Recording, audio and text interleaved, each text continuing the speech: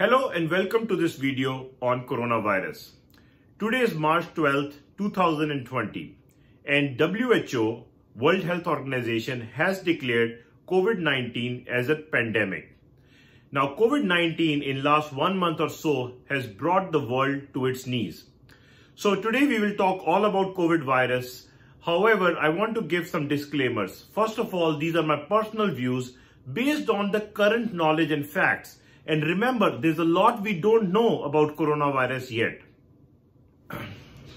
We will do this video in 3 sections. First, we will talk about what is coronavirus, who is at risk, and so on.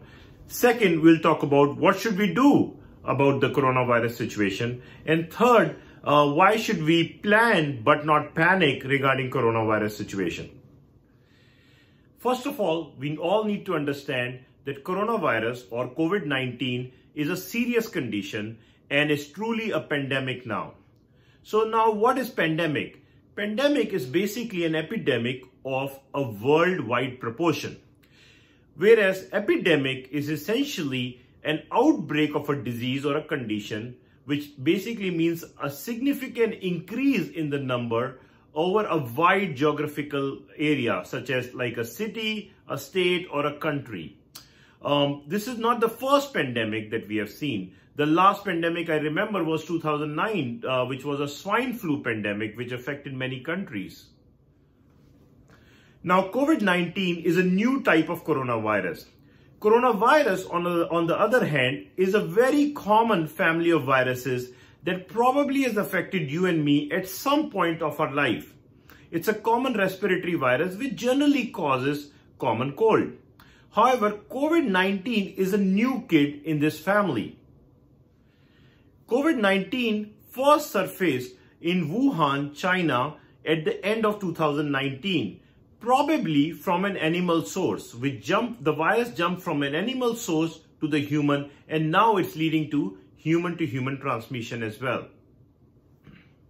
Now note that SARS, which is severe acute respiratory syndrome, and MERS, which is Middle East respiratory syndrome, were also coronaviruses which jumped from animal to human and led to epidemic in several parts of the world in early 2000s. So what makes COVID-19 so special and deadly? It's the sheer speed by which it has spread to more than 100 countries in the matter of few months. That's what makes this virus really special and problematic for us. The symptom of COVID-19 appears 2 to 14 days after the exposure, and symptom typically includes fever, cough, or difficulty in breathing. Fortunately, most of the patients would have very mild infection, almost 80% of the patients. As you can see in this graph, most patients would have a mild symptom of almost like having a mild flu. And many patients would not even know that they have or have had this infection because they will recover without any consequences. But the problem is that 15% of the patients get really sick, requiring medical attention, including hospitalization. And amongst them, 5% of the patients actually require ICU care for a prolonged period of time. And about 1 to 2% worldwide may die from this disease. Next, I will show you some graphs on case fatality rate. Case fatality rate is very important. It basically means the proportion of death amongst the total number of patients affected. On an average, the case fatality rate, that means the percentage of patients who may die from this disease, is about 1 to 2% worldwide. As shown on this graph, we can see that there is a list of countries on the left side, followed by the number of cases affected in each country, followed by the number of deaths, and then the overall case fatality rate. That means the percentage of patients who may die if they have this infection. As you can see, the worst affected is China, followed by Italy, Iran, and South Korea. Then you can see several European countries are affected.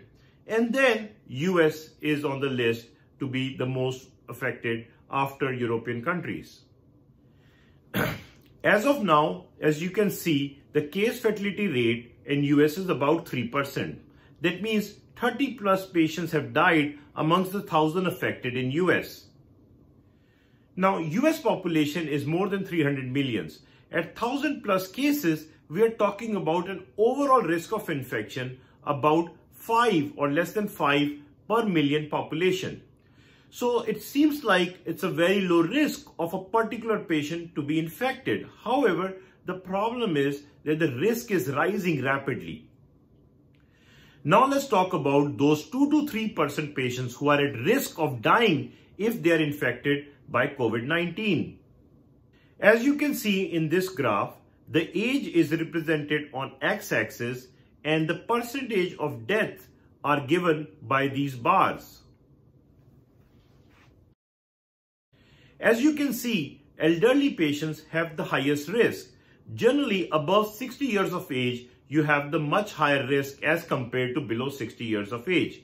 That does not mean that the patients are not getting infected and dying less than 60 years of age. That surely can happen. However, the risk is much less as compared to age group of 60 plus. And even on 60 plus age group, higher the age, the higher the risk. So 70 plus years patients have much higher risk, and then 80 years plus patients have a lot more risk from dying from COVID-19 if they get infected. Now, this is because as we age, our immune system weakens. And also over the years, we accumulate more and more disease, what we call as comorbid conditions. And all of this weakens our ability to fight infection. Fortunately, this virus infection is rather mild in kids. In kids, there are almost no deaths reported from this virus so far.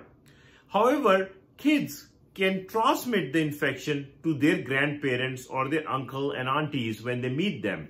And so that's why it's also important to protect the kids against this infection. Apart from elderlies, as you can see in this graph, patients with other medical conditions are also at high risk, particularly patients with heart disease, such as congestive heart failure or coronary artery disease, patients with diabetes, or patients with chronic lung conditions, such as COPD, asthma, or lung fibrosis, as well as patients who have underlying cancer and high blood pressure as problems are also at high risk from this disease. The reason these conditions are high risk is because it weakens our body's ability to fight or body's response against the infection.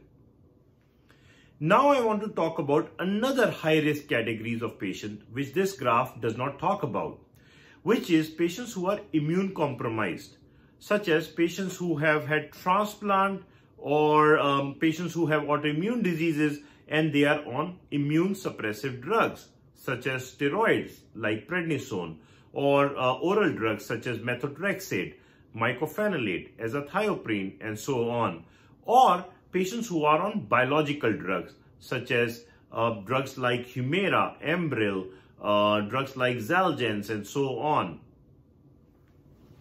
So far we discussed some high-risk groups which are at high risk of death or bad outcome if they have this infection.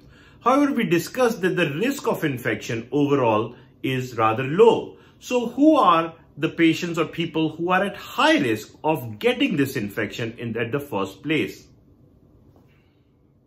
The highest risk of people who can get this infection are actually close contacts or family members of patients with COVID-19 and healthcare workers taking care of the patients with COVID-19. Those are at the highest risk.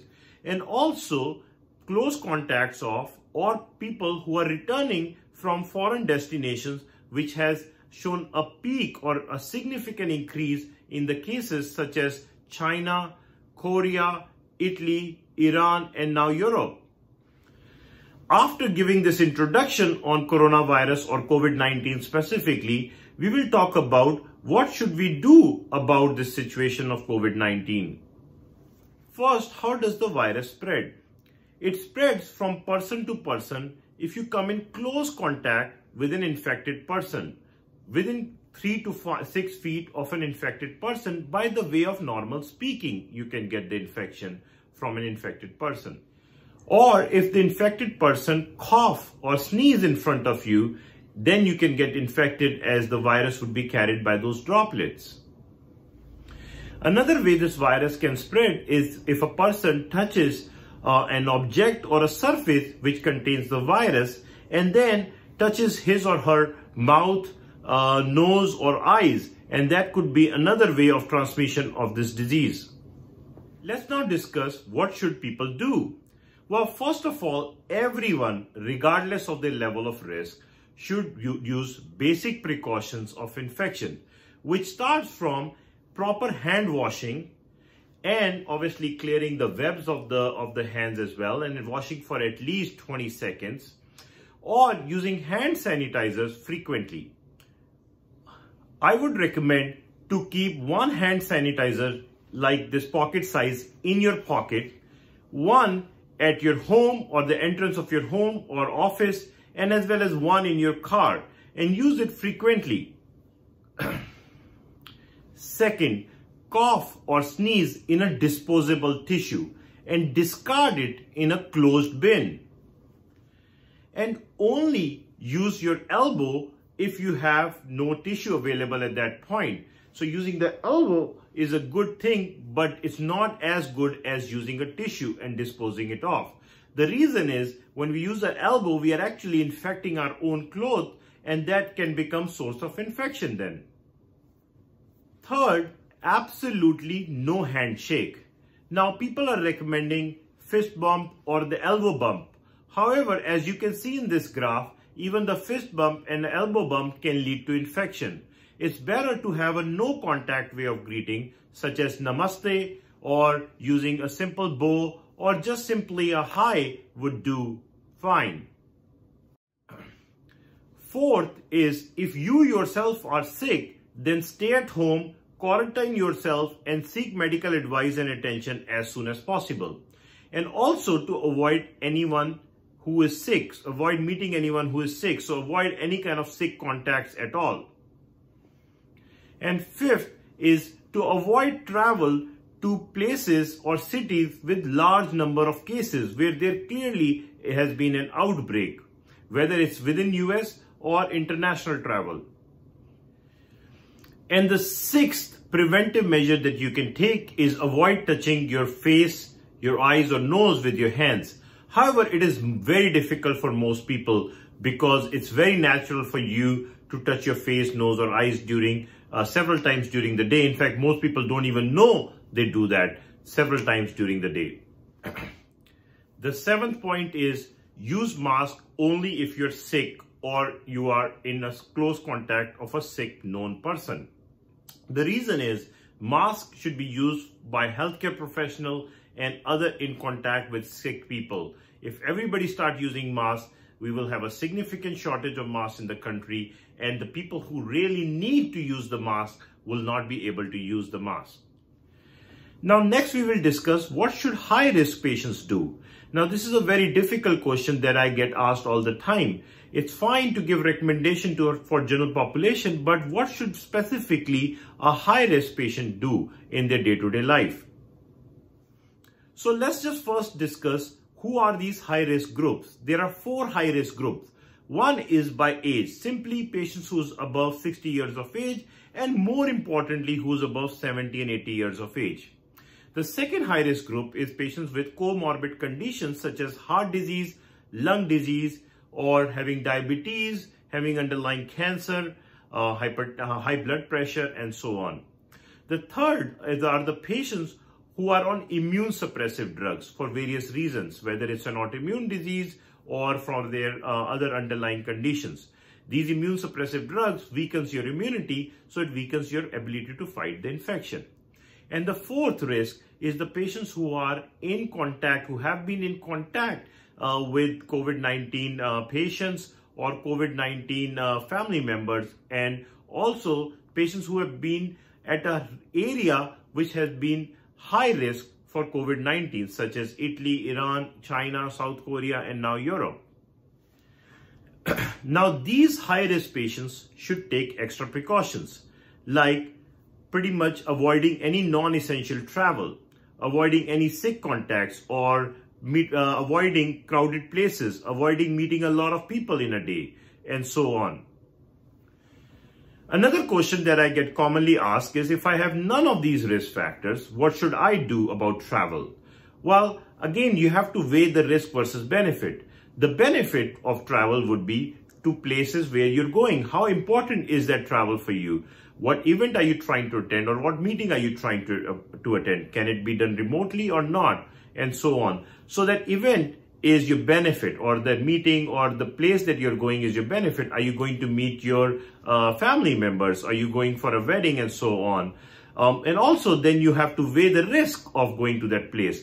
The risk can be easily determined by knowing the number of cases, or knowing the number of outbreaks in that particular area or the city that you're visiting.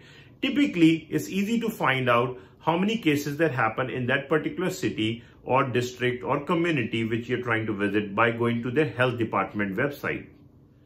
After determining the benefit versus risk, each individual person has to make the decision on their own, knowing all the risk and benefit that involves their travel. Last but not the least, I want to clarify that there is currently no particular drug or the treatment for this virus. In fact, the main treatment is what we call as supportive care by a trained medical professional such as your primary care doctor, or if you're sicker, then by having hospitalization and so on. Also, don't wait for the vaccine. Vaccine will not be ready for you to use in near future, and also may not affect this outbreak at all. It may be developed in several months to a year or so, but that will help future transmission or future spread of infection, but not this current one. Only preventive measures can help this one. It is my humble appeal to plan, not panic, to use facts, not fear, to respond to the situation rather than being reactionary, and think about your community and your fellow citizens as compared to being selfish. With this, I would like to end this video here, and thank you very much for listening.